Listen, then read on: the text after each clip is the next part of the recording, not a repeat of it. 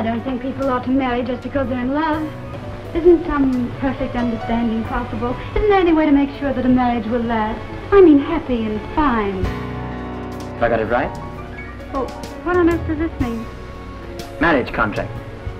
Never to be husband and wife, but lover and mistress. And above everything else, to remain individual.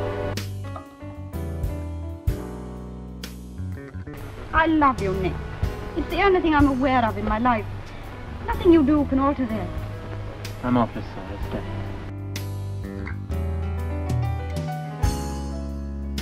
Jealousy is a wild beast.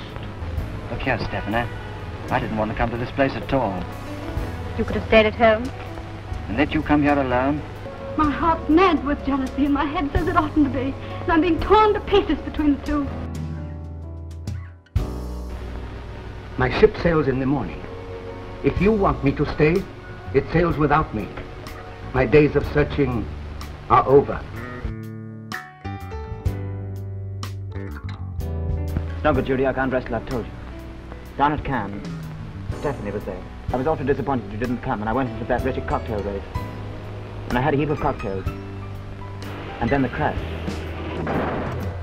And she was there. Oh, dear. No marriage is ever what you think it's going to be. Difficulties crop up. It's rather like a steeplechase. Everybody gets over the honeymoon hurdle. There are others to come and people fall. I suppose he didn't make love to you by any chance? Oh, Judy. My sweet, I love you so terribly. And I love you terribly. Must be very nice to realize you won't be letting Judy down, whatever you do.